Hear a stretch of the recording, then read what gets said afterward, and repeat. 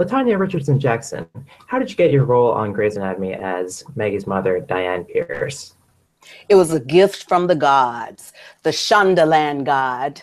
Um, I don't know. I got a call from my agents, and I pretty much sure that Shonda gave me the job.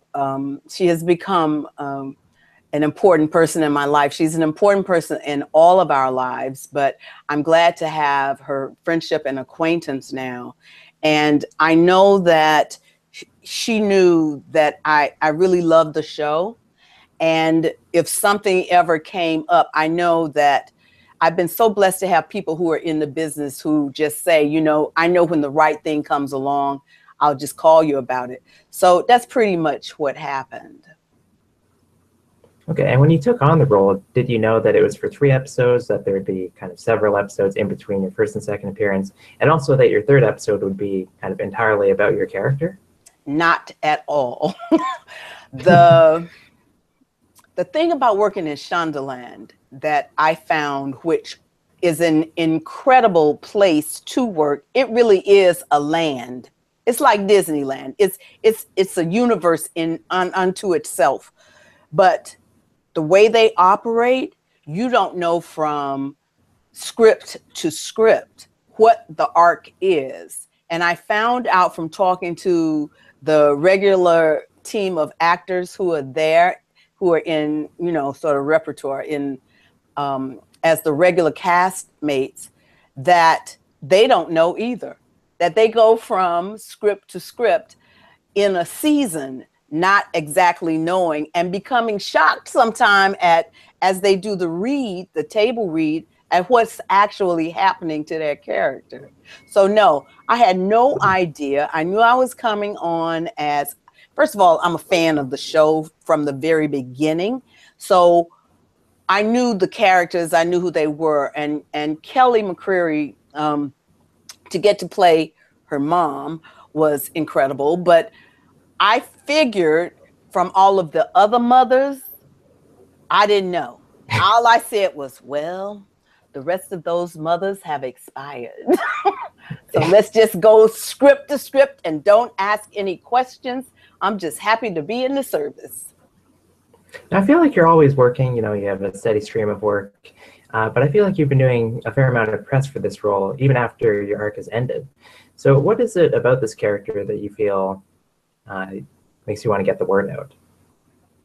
You know, this character resonated with so many people that I have been doing, you know what, an inordinate amount of press, because I keep saying, they want to what? Who wants to talk to me about what? They want to talk to you about the role. So many people have called Grey's and called my agents and publicists to say, could we get an interview with her? I think it touches us on such a human level because thematically, what it dealt with and how it dealt with, so many of us are going through or have gone through or have been touched by it. This cancer epidemic in the world, you know, is the scourge of our existence. And I think that some people somewhere can relate to it on that level. So emotionally, it was an episode, all of the episodes became so relatable that somehow in the zeitgeist, it just took hold. And I don't know, I don't know, Riley. It's amazing. You're talking to me. Yeah, and when you come into a show that's in like season 13, are you just focusing on your own scenes, or are you trying to stay aware of everything that's happening in your episodes, even if you haven't seen the ones around them? Oh, no, darling. All actors are very selfish. You're only dealing with yourself and how many lines you have. No, really, I couldn't afford, you know, coming in. When you are a guest star on a show, well, it's in my opinion, you really can't afford to deal with too much in the world around you. You have to stay focused on the moments that you are engaged in with the actors, because first of all, they're there in a continuum. They're there all the time. So their rhythm is pretty much set, kind of. And so I think, especially for me, I was trying to sit in the middle of their rhythm so that I didn't cause any problems, so that we could just keep moving, because they're used to moving very quickly. And so my world only existed in terms of Diane Pierce and the association that she had with all of the other actors that she talked to, touched, knew about, had heard about, what they said about her, what she said about them. That was my world. So everything else I was oblivious to. Now, a big part of Maggie's arc is that, she was searching for her birth parents. And then when you finally come on, I believe in the first couple episodes that you're in, there's no reference to how Maggie was adopted by your character. Was that something that you discussed with Kelly McCreary to kind of establish the rapport between your characters? It was so amazing. Truthfully, I hope you get to talk to her, because we ended up having the same story. I had never talked to her about a story. So when I came in, because of the way I work, I had to create a history for myself, which I had not been given. And I know that from the episodes that preceded her coming on the show, they didn't really talk about, her, Maggie, or who she was, or who her mother was. So I told her, okay, look, I run a school, a charter school. I've been a teacher. I've been a principal, a headmaster. And and she said, that's what I have in my history. We had done the same history without unawares. I didn't know that that's what she had created for her mom, but that's what I had created for her. So we talked about a couple of things that we could add to it so that we could relate and be on the same page. But let me just say, these writers on these episodes are so good that they helped you historically to know where your footing was. They gave it to us. So all we had to do was do the roadmap and, sort of infuse it with its blood, because they gave us the figures. They figured it out for us, because they have great writers on this show. So you mentioned the writers. Could you actually talk about the director of your last episode, which was Ellen Pompeo in her directorial debut? What differentiates the choices that she makes in that role? That's a question for her. I just know that working with her was a dream. She's good. She has the eye. It may have been the first time that she got to do it, but if she wants to continue in that vein, she can do it, because there's certain things that I have noticed about good directors. It's their attention to minutia and detail. And she's so detail oriented. You can see it in her work though as well. But in directing, she cared whether or not your eyelash fluttered at a certain time. You know what I mean? She was on it like that. Between her and having the benefit of Debbie Allen standing there with her to help her, producing through it, it was for me an easier job than someone who might have been green or didn't possibly know what they were doing.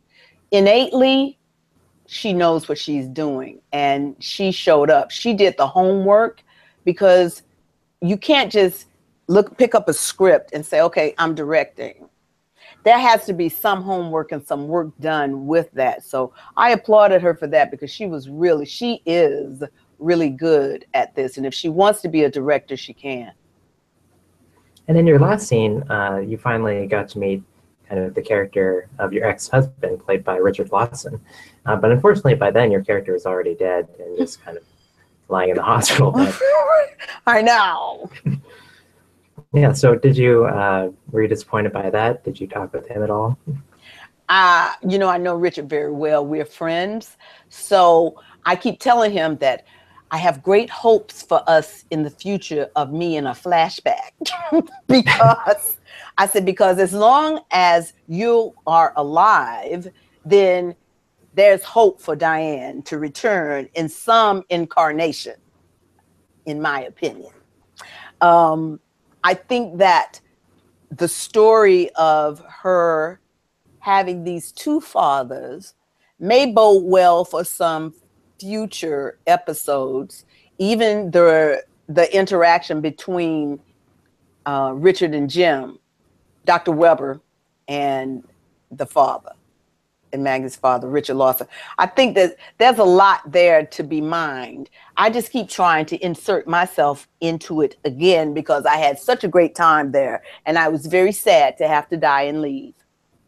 Now I wanted to ask you about your real husband, Samuel L. Jackson. So you guys have not worked together that we've seen in 8 years. Is that a conscious decision?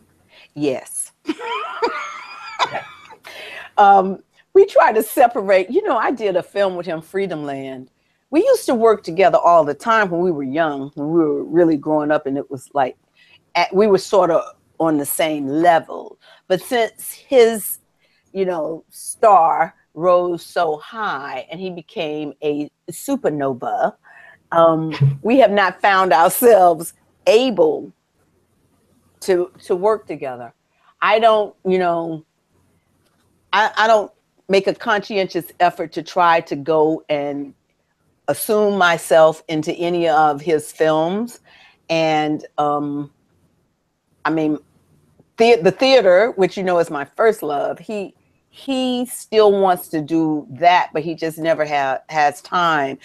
Conscientiously, we unconsciously, conscientiously have or don't work together. The last time I did, he had such a huge trailer and so many amenities that were not afforded to me. I said, oh, well, I guess we won't be doing this again because I can't take it. But I think in the future, if I would love to do a play with him, but a film, you know, I like doing what I do. I like coming in, hitting it, and leave. I have no designs, nor have I ever had, on being famous. And I think that people who are, that's sort of in the kind of, I don't know, situation that they perpetuate. And I just don't have that. I love art. I love the work. I love the people who create it. I am so in awe of opportunity and just living every day and being able to jump in and jump out of these spectacular situations that are mostly unorthodox for me in terms of a career. So I look at my career like that. I don't even think of it as a career. It's like, okay, am I working or am I not working? You know, he's a machine. You know what I mean? With his talent, he has this whole business thing that's so big that I'm like, oh no, I'm too lazy for that. I can't, I don't want to go and do this. I don't want to stand on the red carpet. I don't want to, you know, I don't want to. I just want to work. I just want to look at the work and be a part of it, to jump in and say, oh God, let me live with this. Let me do that. So, you know, I'm not opposed to it. I don't turn down working with him. We just don't seek it out. You know what I mean? If it comes, we'll see. Yeah, and when I was looking through your filmography, like trying to identify that last time that you guys were working together, I noticed that you kind of work a lot more in drama, even though, like, as we see, so it's like when you first appear, you're very spry. It seems like you certainly have that skill set if you wanted to guest star in a sitcom, say. You know, I was on a sitcom when we first moved to LA called Franny's Turn with Mariana Margulies. That was an import from Britain that CBS had. I know, I think I'm pretty damn funny, but I just always end up in these heavyweight roles, you know? I gravitate toward them, I guess. I like them, but there's always, I don't think it's hubris for me to say so, but I think there's always a little something even in the drama that carries a little humor in what I do. I try to, because I don't think anybody's just all that weighted down with all that drama, except Mary J. Blige. So you said you don't want to be famous, and you've been working for almost 3 decades in film and television. And just a few years ago, you finally got some, I'd say, major recognition when you picked up your Tony nomination for A Raisin in the Sun. So can you speak to that experience? I think that that's written on the resume of my soul. I will forever, all of the hallmarks that I get to do, I will forever hold Raisin, Graze, as something that was so spectacular and special that I know for a fact that it was a blessing of a gift from something bigger than me.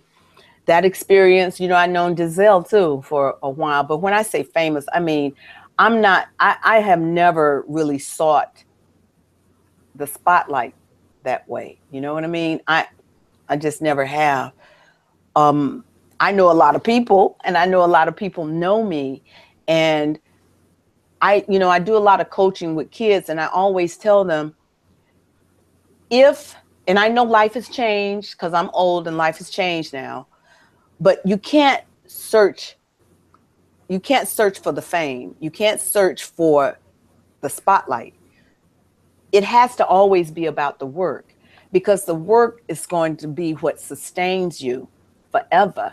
It's always going to be the work if you're working for the work.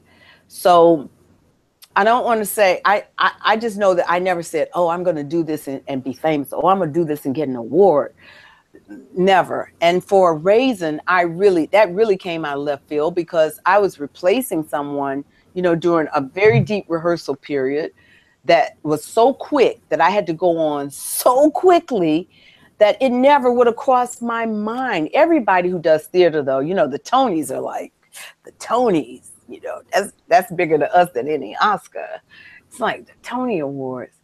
So you think about it, but you only think about it in the sense of who wouldn't want a Tony.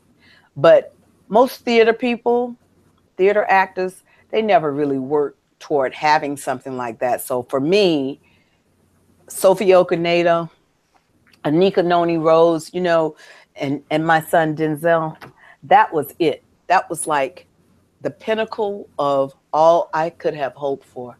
It was manna from heaven, and it was the most graciously best experience I could have possibly had or not thought of, because who would have thought? Who would have thought of that? But it was a heady experience. It was a fun experience. And the nomination was so shocking to me, but so much fun.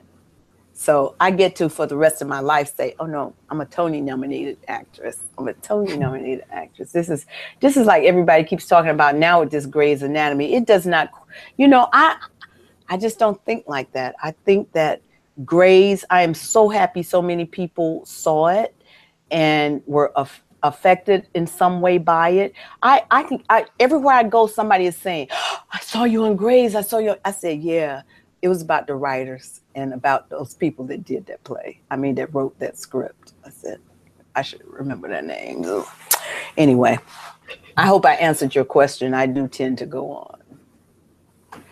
Oh, and after you got the nomination, what surprised you about being on the award circuit?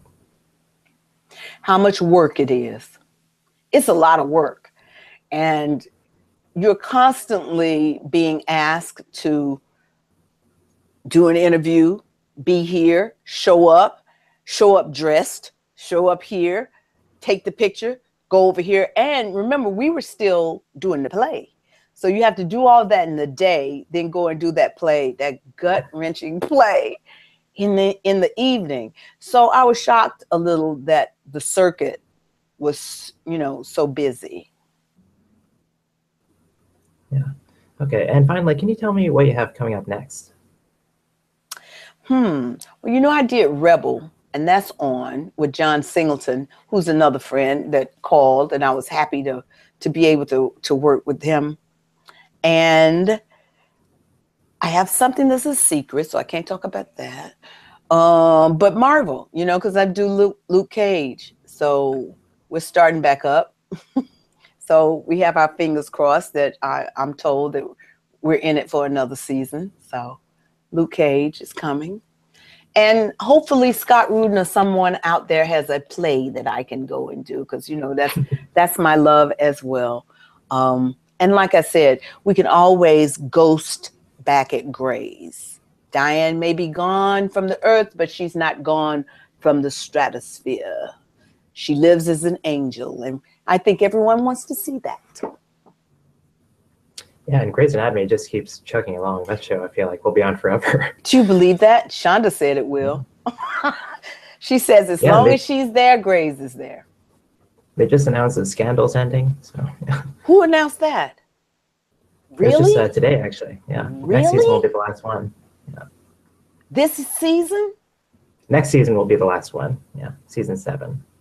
Oh my. I didn't know that. Thanks, Riley. That's breaking news. All right. Well, we'll have our fingers crossed for seeing you again on Grey's Anatomy. Thank you very much. Wonderful. And to everyone who supported us through the arc of Diane Pierce, know that from my heart, I love you all. That Kelly McCreary, she's a major, major star. She's a little machine. She really is that good. So I just want to say thank you to everyone who tuned in, and to all the people who are stopping me on the street to tell me that they saw it, even in the grocery store. Kisses. Love you, mean it. Bye, Riley. Good luck with your show. I hope to talk to you again. Always call me when I'm doing something.